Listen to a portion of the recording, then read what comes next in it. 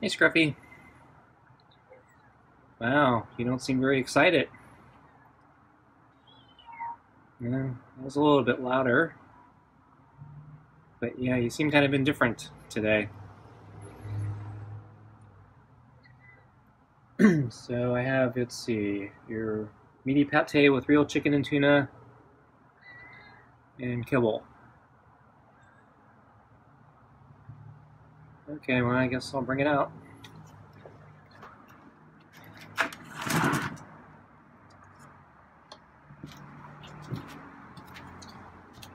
Okay.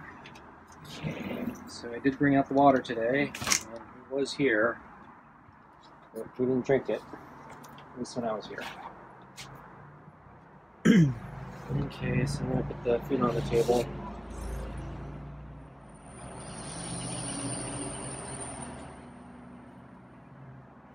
Put the glove on. Okay.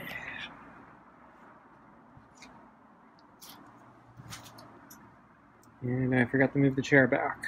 Oh well.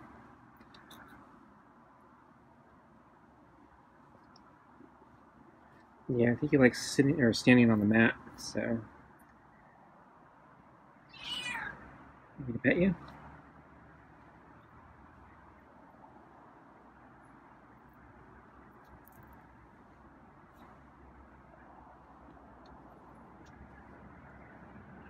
Yeah, I need to shift the chair back. Try to remember to do that when I leave tonight. Yeah, I think I'm throwing him off. I don't think I want to do it now. He'll probably just hiss at me. So any sudden moves that he doesn't expect, he gets angry with. Like when I coughed last night, he hissed at me. And yeah, he kind of bolted too. It's a very skittish cat.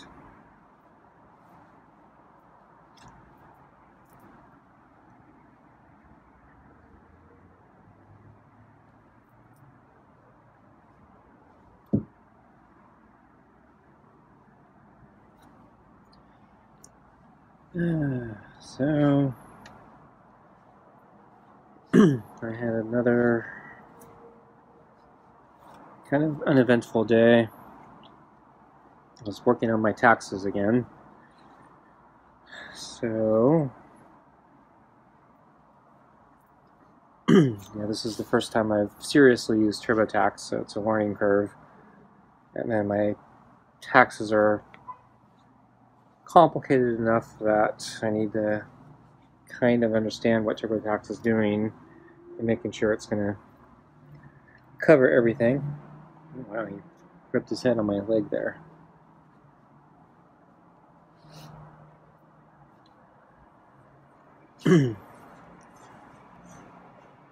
So I finally got past the business expenses section. And I'm now into the 1099 ints and divs and Bs and all the bank and interest type and investment type stuff.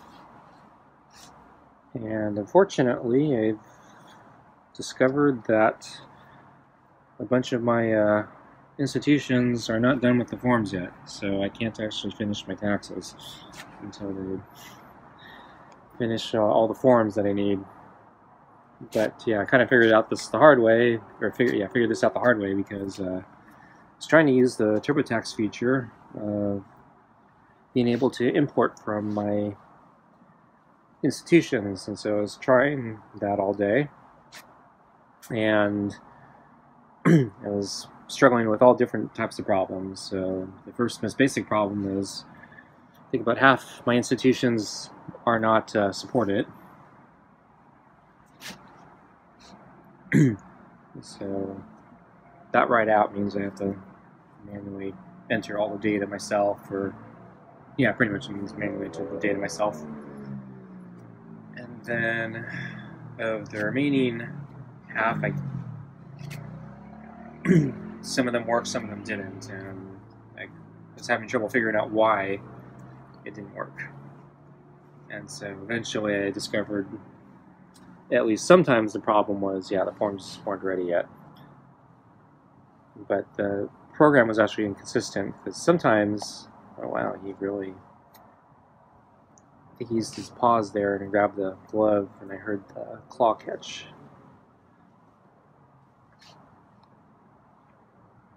But yes, so sometimes I got an explicit error telling me, yeah, the forms are not ready, which is nice. I like that. Other times it would just say, oh, yeah, error, or something like that, something that was completely unhelpful. And so I tracked that down and tried to figure out what was going on. I think in one case, I still don't fully understand the problem, but I think in one case, only half the forms were ready, and so it triggered an error. And then I think in a different case, the problem was that there are subdivisions in the same company, and the subdivisions divided up the forms in a weird way or something like that. And actually, that shouldn't, I don't know, it shouldn't really trigger an error. It should have just said, we only pulled the forms from this one thing, you got to use a different institution name to import from the other. But I don't know. It wasn't very helpful with the error stuff.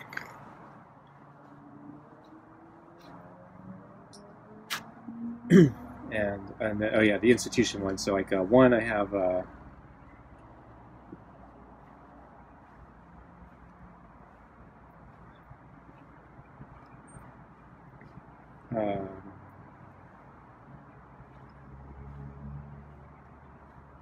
let's see, I think, yeah, I had a bank that also had like some investment stuff with it. And I got a form, and I thought it was okay, and then I started moving into the next step, which I actually wasn't really ready to do yet, but I clicked the wrong button. And then it started asking me about U.S. savings bonds, and I know it needs to ask you about that, because, yeah, depending on the type of U.S. savings bond you have, some of the interest may be tax exempt.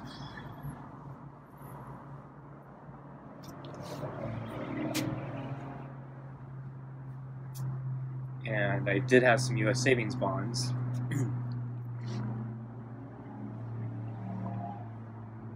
But yeah, the data wasn't matching up with the form, and so I realized that yeah, the form I needed, which had the U.S. savings bonds, yeah, it wasn't ready yet, or at least I can't find it. So I was looking all over their website, and I only found the other side of the stuff with the investment stuff, and I didn't find the stuff with like the banking stuff, which I think is where they put the bonds with.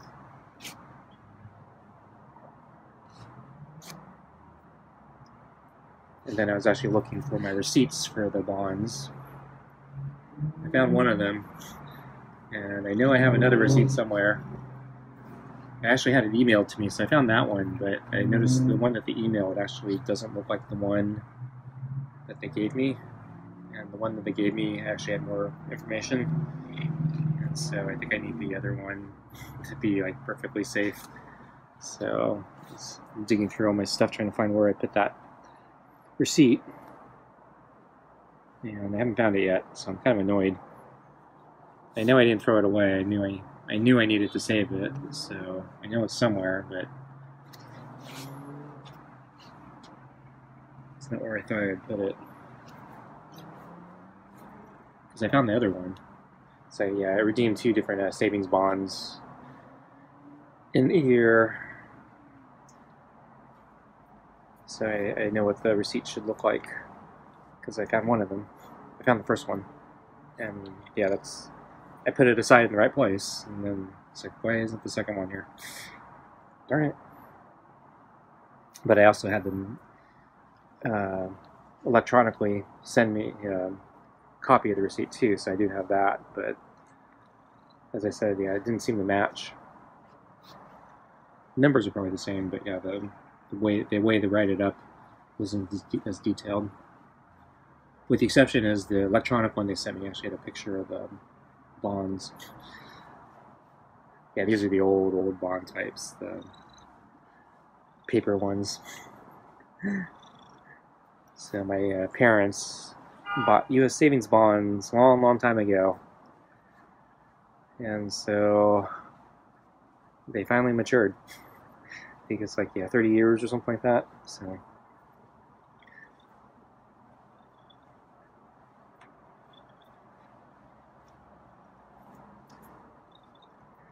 okay, I think I'm gonna get your food now. Okay. So I'm gonna put it on the mat. Yeah, I gotta move the chair back. He really likes standing on the mat. Too close.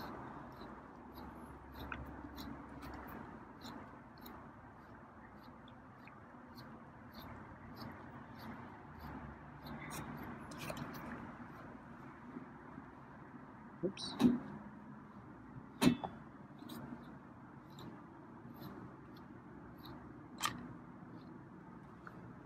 It's not locking the brush right now. It was first pretty good. I'm not sure why he's... It's probably just because I'm so close. Okay, I'm done. And you know what? I think I'm going to move the chair now. Yeah, like that. But I think he likes his food, so he'll come back.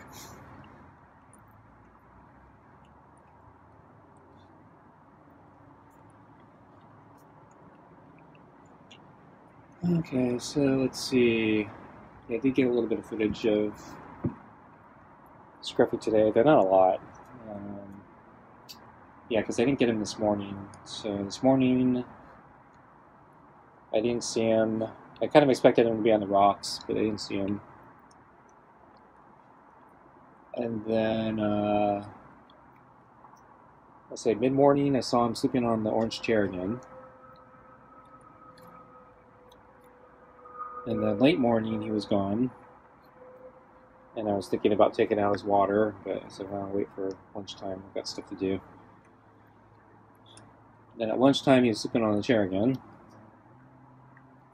And I didn't want to wake him. So then, a little bit later, yeah, I think I was getting ready to go for a walk, so I wanted to go for a walk. Actually, yeah, I needed to do pull-ups today, but I was just kind of really burned out and going stir crazy from doing my taxes. I really felt like I just needed to get out and go for a walk or something. So I came out. So I didn't see Scruffy at first, and so I decided to bring out his water since I wouldn't wake him. And then I noticed he was sleeping out on the deck next to the scratcher. But I figured, well, far enough. So I'll probably wake him, but I won't scare him because I won't be that close. Whereas the orange chair is pretty close to the door.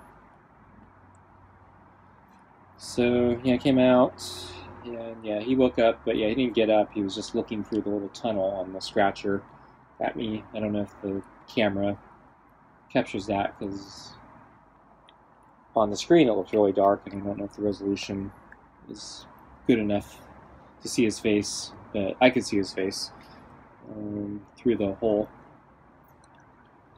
So he didn't seem to particularly like me being there. So I put the water down, came in, closed the door. And the moment I close the door, then he gets up and he decides to come over and inspect the water bowl. But yeah, he actually didn't seem to be thirsty, so he didn't actually take a drink. He just kind of sat there looked at me for a while and then got bored and decided to leave. So he didn't even go back to where he was sleeping. He decided to go around the corner, so I couldn't see him anymore. So yeah, I don't think he was that enthusiastic to see me today, and that's also why I kind of mentioned that when he first greeted me at the door. He didn't seem to be very enthusiastic greeting me at the door for dinner tonight either. So I think, yeah, the whole sentiment is about the same today with him. Yeah, he'd rather be doing other things.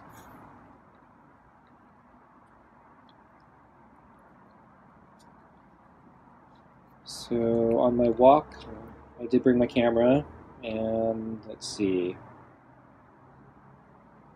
Oh yeah, so I saw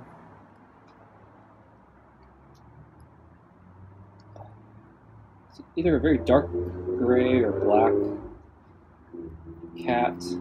I think it was more grayish on the top with a couple of white markings on the underside. I think I may have seen this cat from a great distance before, and I think I may have thought he was a black cat.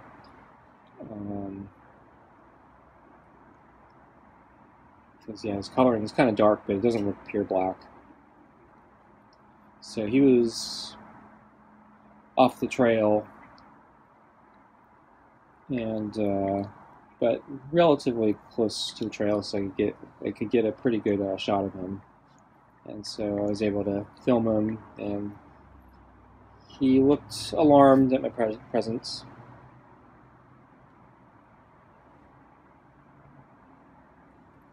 It was me just shifting in the chair, and that made some noise, and Scruffy looked.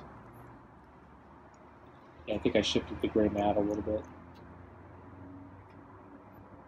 So anyway, yeah, that cat was looking at me for a while, and then, yeah, I think after a while he got a little uncomfortable and decided to walk behind a tree, so I couldn't see him anymore.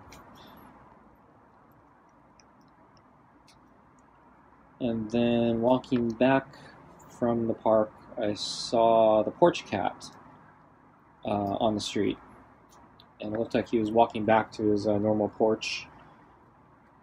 And I was wondering if he wanted to get pets or not. And it looked like, yeah, he was just more interested in going to the porch. He looks like he went all the way to the door, and so I think it may have been dinner time. So I think maybe that's maybe that he was expecting the person to come out with food. So another reason why he probably doesn't want pets. For me anyway. It's like, now I'm about to get food.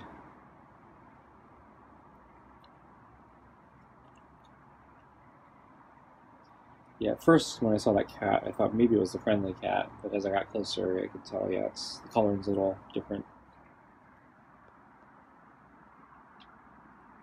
Scruffy's a little jumpy tonight, so I'm gonna move the balls for him. There's like pate smeared at the bottom of the bowl.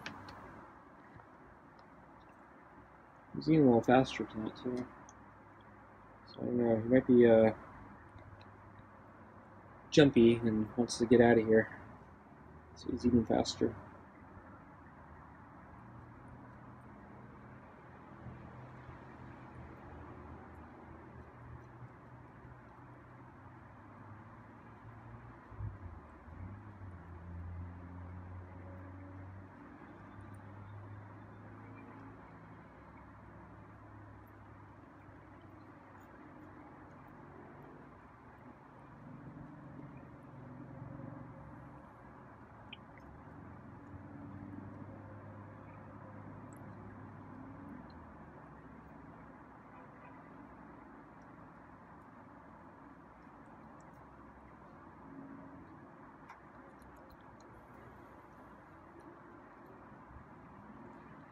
So it's my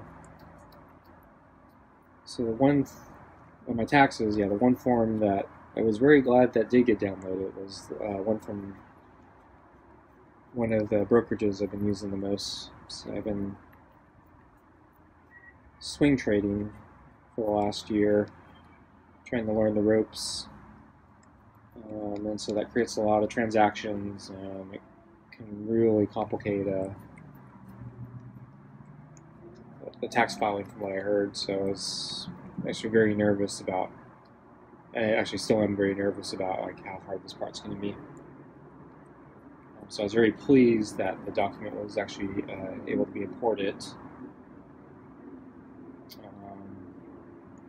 And I was looking through the document, and I discovered I did actually trigger, I think, 2 wash sales. So wash sales are something I don't fully understand, and perceive them as kind of scary because you got to do different things in the way you report them. So I'm going to be interested to see if TurboTax sorts this out all correctly. Unfortunately, yeah, since I don't have all the forms, and I don't know if I want to push ahead and try to do the other sections and risk breaking or skipping parts that I shouldn't skip yet.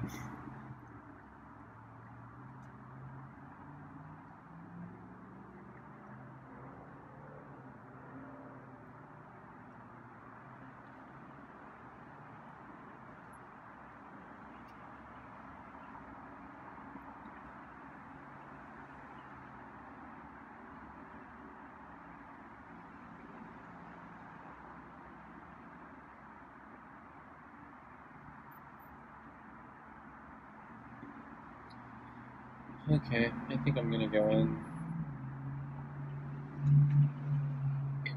Okay, yeah, Scruffy's leaving. Okay, so thanks for watching, and whoa, he's coming back. What are you doing, Scruffy? Here to eat everything. Yeah, there's no food. Okay, there was a fake out, but I guess that's it. Thanks for watching, and I'll see you next time. Bye.